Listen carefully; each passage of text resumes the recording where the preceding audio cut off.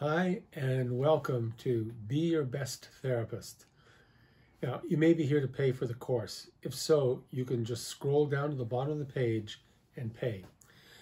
You may want to know more about the upcoming training. If so, here goes. Why? Why did I create this course? Well, it came to me from teaching and supervising practicum students in their graduate programs, supervising on-site, and mentoring registered clinicians. What I noticed is that there has been a change in how new therapists approach the workforce. When I graduated in 1998, it was typical for new therapists to work for nonprofits, the government, in healthcare, or for an EAP provider. Now things have changed. Nowadays, many students are going directly from their college or their university right into private practice. Now, whether on their own or with a group of new therapists, whether you enter the workforce on your own or for an existing organization, I see therapists encountering similar challenges. We all want to be the best therapist possible, which is great. So whether you are new to the business or have been around for a while but want to keep improving, this course will bolster your understanding of the qualities, characteristics, and behaviors needed to be your best therapist. But before I discuss the content of the course, why me? I'm Dr. Stephen Lake.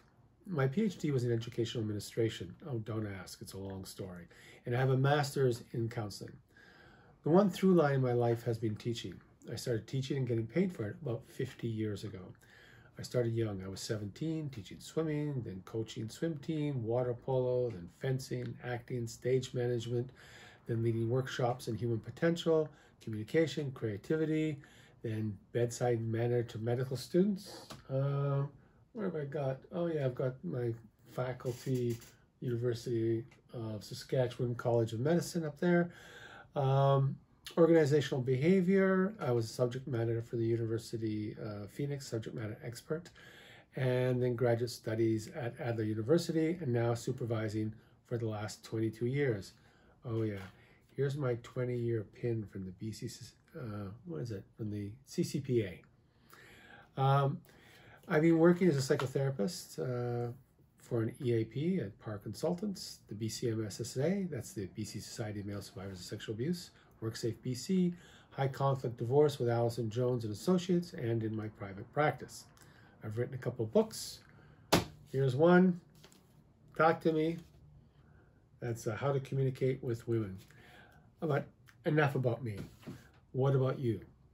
Who is this for? This is for you if you are afraid of doing a good enough job, suffering from imposter syndrome, having difficulty focusing on your client for the full hour, having trouble with ambiguity, wanting to fix your clients fast, having difficulty with self-care, not having enough fun in your life, not fully yourself in the session, conflicted between using your head and your gut, asking yourself, who am I to think I can help this person? Stuck in a certain modality or therapeutic paradigm, not sure which intervention to use, afraid of doing the wrong thing, worrying about your clients, wondering, how do I relate to certain clients? Not sure how many clients to take on. These are some of the issues that we'll be exploring in this teleseminar. The benefits are clarity, confidence, self-acceptance, discovering where you are going as a therapist, an overarching way of holding yourself in the session, and discovering your uniqueness as a therapist.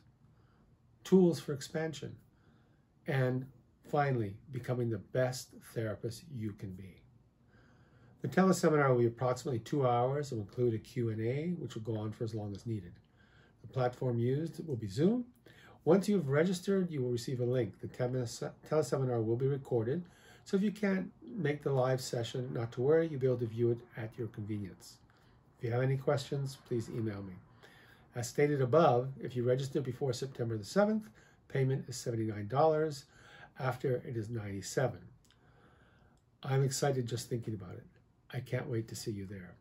All the best and stay safe. Oh, I almost forgot.